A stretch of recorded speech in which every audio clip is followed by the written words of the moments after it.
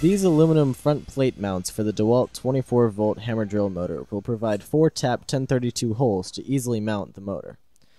Don't be intimidated by the star screws. A 2mm hex wrench will work just fine. Unscrew the 4 screws on the front of the motor. The bearing that supports the shaft is pressed into the cast front plate, so you'll need a hammer to remove the plate. There are 2 small plastic tabs that interface with the old plate that you will need to snip off. The plastic is soft, so this shouldn't be difficult. Finally, line up the air scoop features on the underside of the mount with the matching features on the motor. Then put the 4 screws back in that you removed earlier, and you're ready to mount your motor.